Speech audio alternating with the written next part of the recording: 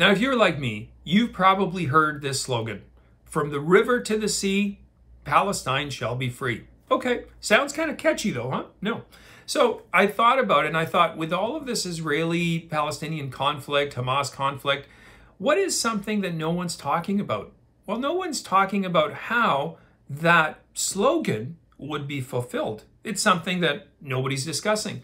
And I thought, hey, I should kind of think about that, and I did. I came up with some possible kind of things that maybe need to be fleshed out a little further for all of those folks, especially living in the West, who are all in favor of it, that may not have fully thought through all the mechanics. So here I go. I'm going to do my best. I'm not an international diplomat. I don't have international world, relations expertise or anything. I'm just a simple guy who kind of sees some flaws in it, or kind of some issues that have to be worked out. Well, basically, I'm a sales guy. I always like to, if I'm going to sell something, I kind of think through the problems and go, how do we solve those? Okay, so let's begin. First off, obviously, we know what that phrase means. That means the extermination, evacuation, removal of all Israelis from Israel. So basically what we're talking about is a one-state solution. Palestine comes in, they're the state. Okay, everybody's with me on that. All right. So now the question is, what do we do with the people that are there? There's approximately 9.2 million people that live in Israel. And you'll be probably surprised to learn that 20% of them are Arabs. That's right. Almost 2 million Arabs live in Israel. So isn't that kind of like a two-state thing that's already working? Whatever. Anyway, so they live there.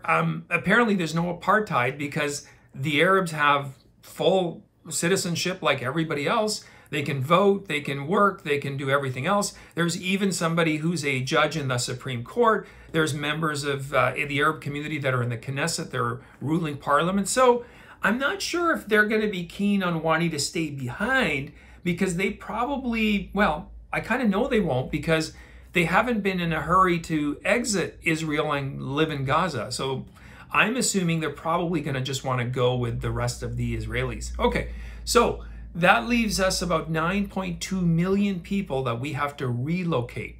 All right, so first kind of challenge as I see it, where do we send them? We've got to have a place where they can all go. I'm assuming they want to stay as a core group. They kind of like each other. They don't really leave their land. So where do we relocate them? Greenland, Iceland, Norway? I don't know. I'm just open to ideas. I'm spitballing here. Now, I'm assuming because they like this kind of Middle Eastern, warm, temperate, kind of climate, we probably have to put them somewhere nearby. However, all those nations are kind of inhospitable to Jews. All the surrounding neighbors, they have the Arab nations. There's virtually no Jew that lives anywhere. So it's kind of like they're apartheid states that they're surrounded by. So there's no place for them there. Which leaves us where? Europe? North America? I don't know. I don't really know where they could go. And I'm assuming that those that are shouting these slogans obviously have thought this through. So I would welcome their comments on where they could be relocated to. Now, couple of things with the relocation. They're going to leave behind everything they've built and created since 1948 or whenever they came to be. Now, there was nothing there before. It was kind of like arid desert. It was kind of like no services, no nothing. And they've built up a whole nation that is flourishing in that region. Actually, one of the most green, flourishing nations there is. So I'm assuming they're going to need to get some compensation, because if I use kind of social justice warrior thought, if the Palestinian, and now I'm not talking about who was there before and all that history, well, actually, the Israelis were, the Jewish people were there like 50. Anyway, let's not get into all that. If the Israelis leave and somebody else new comes to occupy that land, and again, let's not get into the debate, but let's just go with me here. They're now the occupiers. They become the colonizers. And don't the colonizers have a duty to pay those they've decolonized? I'm thinking they do. So obviously somebody's going to have to write a pretty big check, because all these people are going to want some compensation. So who does that? Well, I guess the Palestinians will. Oh, wait a minute. No, they won't, because they're supported entirely by the international community. That's right. They don't have really any commerce or industry of their own. So they won't be doing it. Will it be the other Arab nations? Well, I think they might, but then again, they're not really letting anybody into their own borders right now, like Egypt, Jordan. They don't want any Palestinian refugees coming in there. So they may not contribute a whole lot, which leaves the international community, I guess, Europe, North America, I guess they'll pony up the check. So all of those students in Toronto, New York, all those people that are out protesting, maybe they could pay for it all. Yeah, I think everybody who's in favor of this, who goes with the idea from the river to the sea, crack open the checkbooks. Let's start compensating, because you obviously would need to have this as being equitable and just, because it's all about justice.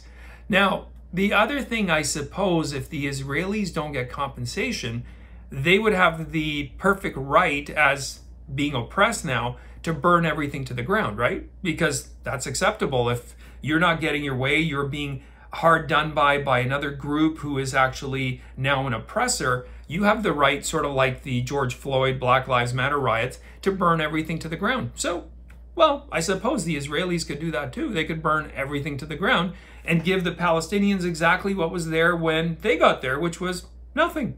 Okay, seems fair and equitable to me.